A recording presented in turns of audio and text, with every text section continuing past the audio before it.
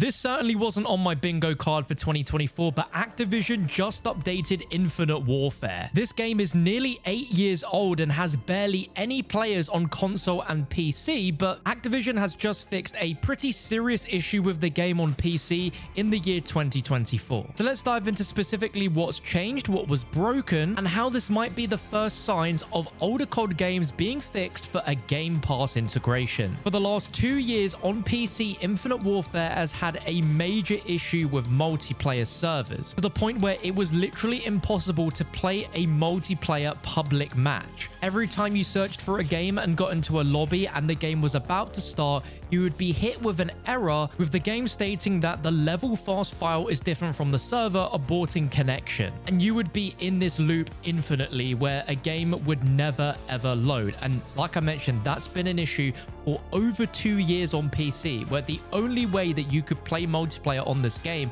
was either by creating a private match and inviting people, which is where communities started being created solely for the purpose of trying to play private matches on Infinite Warfare, or you'd have to resort to using some sort of modded client for Infinite Warfare, and based on how popular or unpopular that client was, you might not have even found any real players on those servers. And for the last 2 years, Infinite Warfare multiplayer on PC has been impossible to play, with no likelihood of it ever being fixed. Massively dedicated IW fans have tweeted various devs over the years to try and get this issue sorted, but this actually resulted in this issue being fixed with a really cool Twitter interaction. So Twitter user at DasherSoul88995 tweeted at someone called Paul Hale, who is currently at Activision Central Tech, likely helping behind the scenes to make sure that the game servers run properly and any tech issues with the games are sorted. Dasher tweeted at Paul Hale asking for the game to be fixed, with a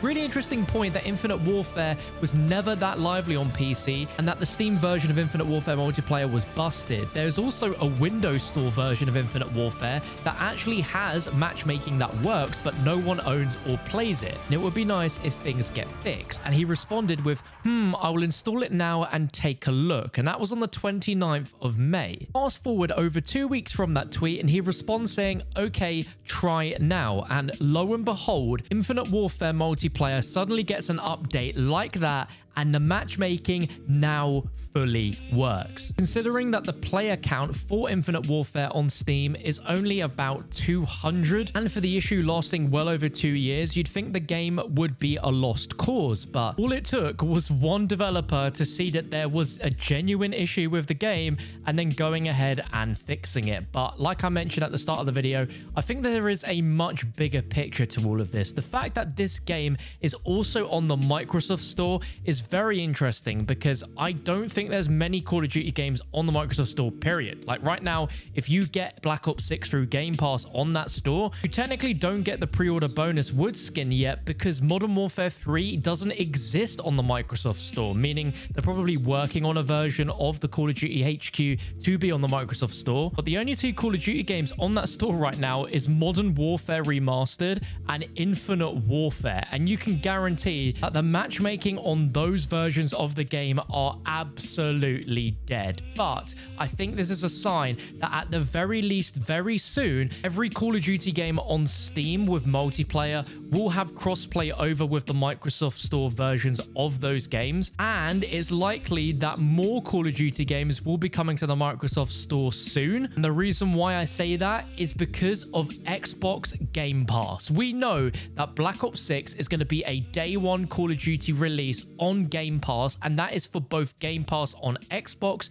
as well as Game Pass on PC. But like we've mentioned before, there are very few Call of Duty games currently on the Microsoft Store, meaning if all of the older COD games are suddenly on Xbox Game Pass PC, then those old games need to be on the store available for you to play on Game Pass PC. We've seen in the last few months that a lot of older COD games have just had random updates appear out of nowhere, especially console versions like Call of Duty 4, Modern Warfare, Black Ops 2. So it definitely seems like in the background, Microsoft are starting to update these old old games to prepare them for Xbox Game Pass. We had no official announcement on if the old COD games are coming and a time frame on them, but with everything that's been happening recently in the background, it seems like they are slowly but surely sprinkling little things here and there that clue us in on the fact that it is definitely coming. And if you're watching this video being a massive Infinite Warfare fan on console, then yeah, you're still going to be able to play this on console. I don't think there's any issues with the game on console,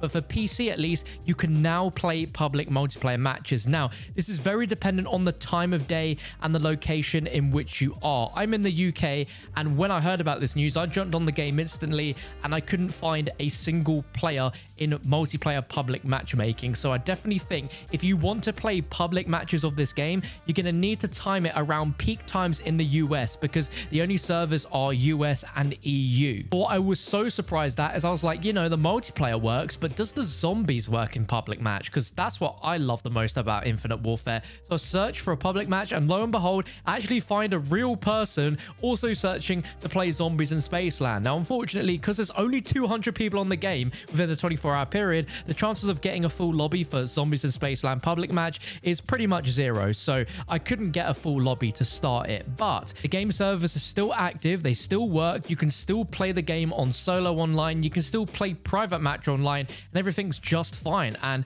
doing a bit of research on the Infinite Warfare subreddit, there doesn't appear to be any remote code execution on Infinite Warfare on PC, so you don't need to worry about any hackers or anything like that when it comes to the game. If you do want to play Infinite Warfare and you still are concerned about that, then by all means go ahead and see if you can find any of the modded clients that exist for the game and play it that way, just to be 100% safe. Now, if you are a Call of Duty PC enjoyer but you don't have Infinite Warfare yet, then it's very likely that during the Steam summer sale this year, Infinite Warfare could be part of that. So you'll be able to pick up the game for a really good price and enjoy the multiplayer offering now that it is actually playable. And you can go ahead and get the season pass if you want and get all of the zombies DLCs, because I think Zombies in Spaceland is probably a top 10 zombies map. No doubt it is still incredible in 2024, and some of the DLC maps for the game as well were really good fun. And I think it will always be the best non-Treyarch COD Zombies mode, hands